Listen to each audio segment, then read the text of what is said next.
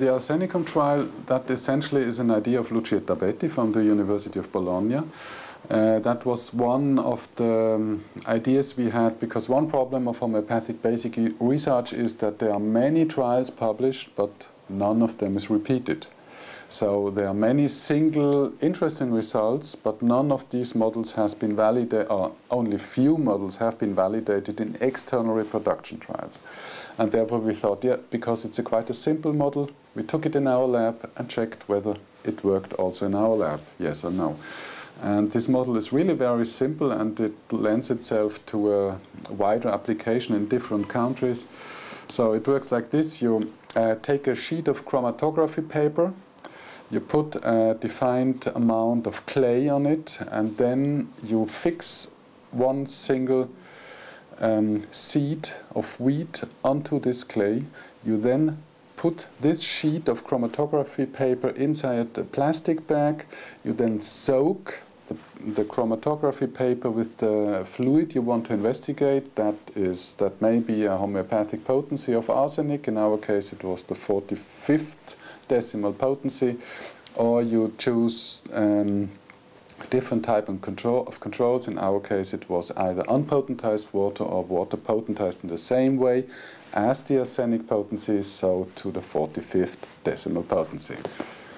And then you put these plastic bags with the chromatography paper inside of a paper envelope. You punch them with a paper puncher, and then you hang them up on 2 metal rods.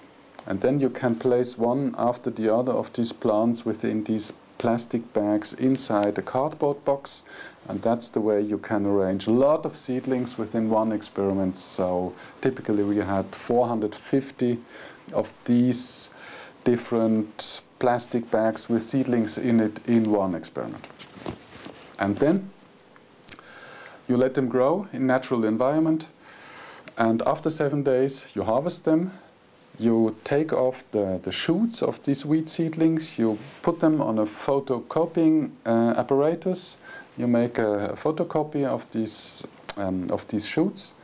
And then afterwards, by that means you can harvest them quite quickly, because 450 seedlings is a lot way to do. If you would measure them by hand, it would take much too long time. So in that way you can fix the growth status in a very short time, and you have time afterwards to digitalize the exact growth forms of the wheat shoots afterwards by means of a digitizing tablet and adapted software. And then finally you take all the data, analyze them, and look whether arsenic 45 had an influence on the growth of the wheat seedlings compared to the controls.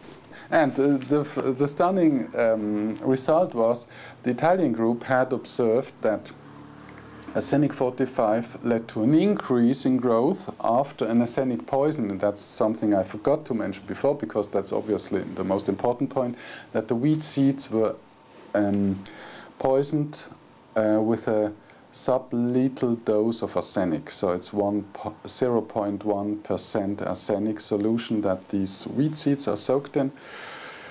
And then the intention is to cure the arsenic seeds by the application of the homeopathic preparation. And the Italian group had observed that they had an increase in growth, about 25% in length, after application of the homeopathic potency compared to the water controls. And we observed the opposite. So we observed a significant, but we observed a decrease in growth in our model. And we made 17 experiments, one after the other, and we always had the same result. We had a decrease. We tested several parameters in order to find out why we had observed a decrease, and the Italians had observed an increase. But finally, until now, we do not know yet what has happened there. The point is that it's not an artifact. So it seems we have in 17 experiments a reproducible effect of this decreasing effect of the arsenic 45, and the Italians had an increasing effect. As far as I understood now at this conference, they have conducted more trials and they were able to confirm their increasing effects. So it's still an open question, and I think in the future we will collaborate more on this question, why we have this direction inversion effect. We changed the personnel because it might be an influence of the personnel. We changed the person in charge of potentization and plant cultivation, but that didn't change anything. We moved with the person to the Italian lab and we made the experiments there, but we got still an inversion. Then we changed the seed quality, so the seed batch and the seed cultivar, because there are many different types of wheats around on the market, and the original